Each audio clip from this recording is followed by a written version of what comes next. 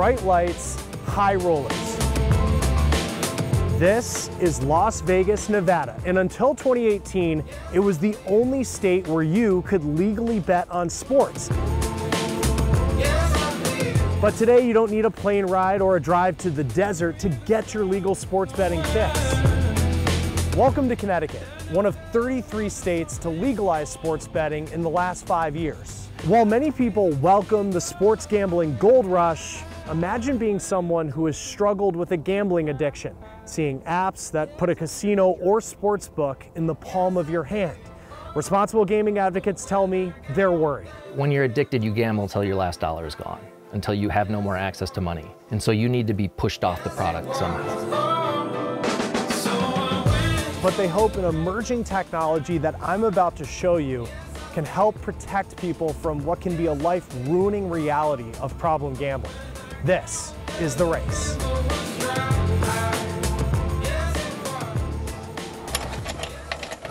It's been more than 8 years since Brian Hatch says he last placed a bet. Hello and welcome to All in the Addicted Gamblers podcast. My name is Brian and I have lived experience with gambling harm. And today we're talking about recovery. He isn't afraid to take his podcast audience back to the lowest parts of his life, sitting at a blackjack table multiple nights a week, many times to 5 o'clock in the morning. And I was just in a position where, because of gambling, I never graduated college. You know, I was academically dismissed after my first year because I never went to class because I was always at the casino. Is there an idea of how much you lost? I don't have an exact amount, but I worked 2 or 3 jobs for most of my 20s.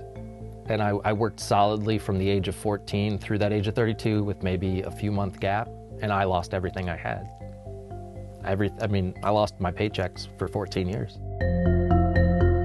Broadcasting his gambling addiction fight is as much therapy as it is a call to others like Stephen Delaney. The second half of 2020, I took approximately $20,000 from my 401k, and basically I would max out a credit card and pay that off, tell myself I wasn't going to do it again, and then the next day I'd be racking up the credit card again. So 2 years ago, Delaney found Hatch's podcast as he struggled with an addiction to online sports betting. The New York delivery driver told me he has struggled with substance abuse in the past, but says with a gambling addiction, the help is harder to find. There's rehabs. There's multiple rehabs in the town that I'm delivering to right now. I only know of a few gambling rehabs in the entire country. According to the National Association of Administrators for Disordered Gambling Services, it's 7 times more likely for someone to have a substance use disorder than a gambling addiction. But the amount of public money put into substance use treatment programs is 338 times larger than gambling treatment programs. Gambling legalization is a state issue. No federal money is put toward gambling addiction treatment programs, unlike substances like opioids. And alcohol is a good model. You know, you've got to have community-based education prevention when you're young, and you've got to have all sorts of messages. So by the time the bartender cuts you off, that's not the first time anybody's talked to you about your alcohol use. It's the last time someone's talked to you about it. Keith White is the head of the National Council on Problem Gambling. One effort he supports is requiring online gaming companies to use artificial intelligence software like what Rasmus Kjærgaard's company, Mindway AI in Denmark, is developing. It's being used currently in places like Europe and Asia, but not as widely in the United States. Chris, you and I are 2 different and individual human beings.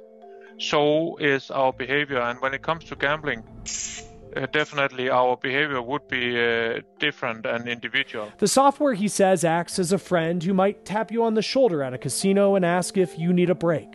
It learns your playing style, how much you like to bet, which games you like to play, and how long you typically gamble.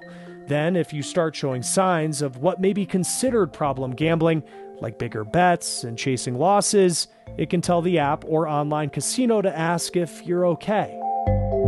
This year, New Jersey became the first state to require gaming operators use technology like this in gambling apps and online casinos. This isn't a silver bullet yet. And we may not know for a few more years whether or not it will be. Alan Feldman studies responsible gaming at the University of Nevada, Las Vegas. His team is trying to learn more about the makeup of problem gamblers by studying how they handle money outside the casino. They're currently analyzing millions of anonymous gamer financial records and working on their own algorithm. The question remains, so what?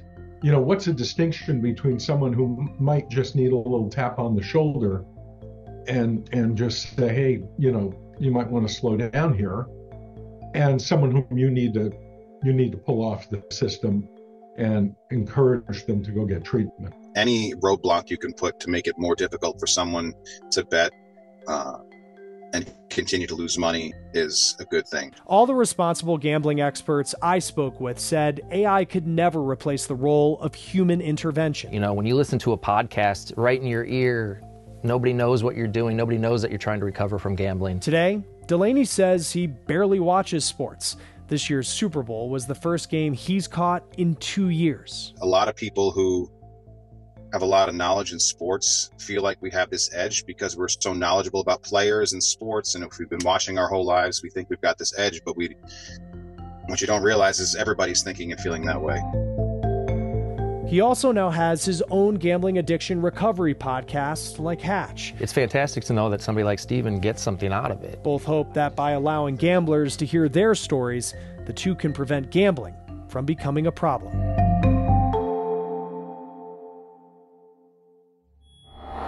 You know, it looks fun, it looks engaging, it looks great. And I've seen some that are a little scary. I've got more and more people calling me every week to borrow money that never asked before. And then I lost money betting.